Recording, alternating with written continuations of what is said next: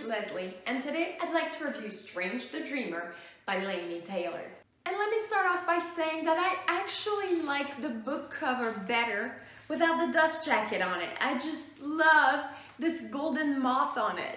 I'll admit that I was really nervous in picking up this book because it is so hyped on BookTube, and I generally tend to lean towards the most unpopular opinions, but trust me, I was surprised myself.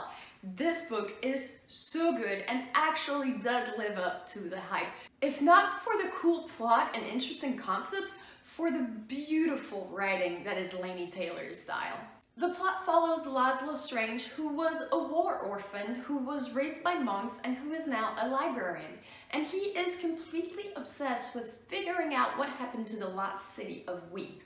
Only Weep is not its actual name. No one seems to remember anything about the city, not its real name, not its location, and it's almost like everything was erased from everybody's memory by magic.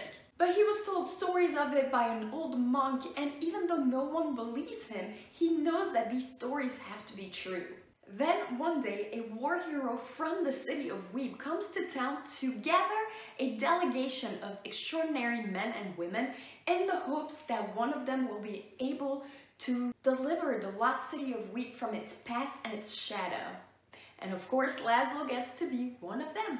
So I read the Daughter of Smoke and Bone trilogy last year, and although there were concepts in that series that made me very uncomfortable, I was once again reminded how much I love Laini Taylor's beautiful poetic writing. You know that I don't enjoy long, overdrawn descriptions, but Laini Taylor has a crazy way of making super wordy descriptions be enjoyable. She has once again delivered one of the most vivid setting and story I've ever read. The world building and the imagery was just so unbelievably well done. I had never read a book where half of the story takes place in dreams, and I thought that was a really neat concept, and being able to envision and imagine what the characters were able to do in those dreams was awesome, and that was all due to the amazing writing. I found that this book had some very dark concepts, and it revolves around gods being monsters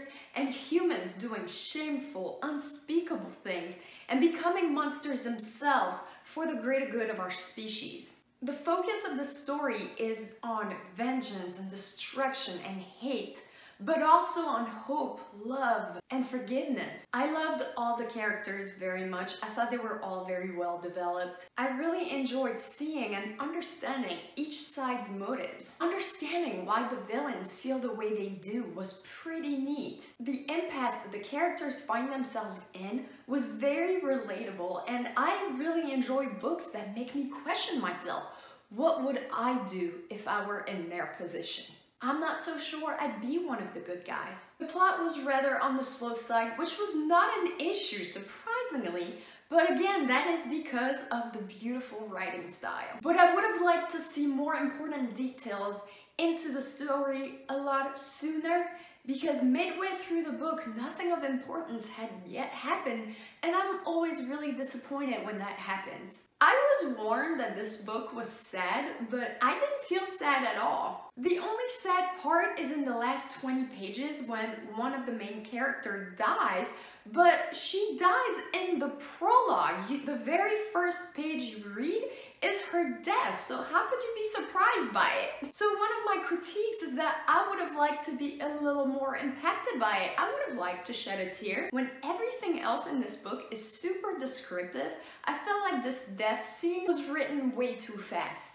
There is no doubt in my mind that I am a Laini Taylor fan, but although this book was beautifully written, I felt the descriptions were fillers to just get to a bigger page count. Also, and this is very much Laini Taylor's style, but I would have liked to see more dialogue and less narration. This book was mostly descriptions, narration, and inner dialogue, and I'm not a huge fan of that. I like an equal balance of descriptions but dialogue between characters interacting with each other. I thought the ending was great, and I really enjoyed the cliffhanger we're left on. I hope this review didn't make this book sound average at all, because trust me, it is far better than average. That's why I rated it 4, and I've pre-ordered Muse of Nightmares, and I can't wait to read the second novel. So this is it for my review of Strange the Dreamer. I hope you've enjoyed this video. If you did, please give me a thumbs up, and I will catch you guys in my next one.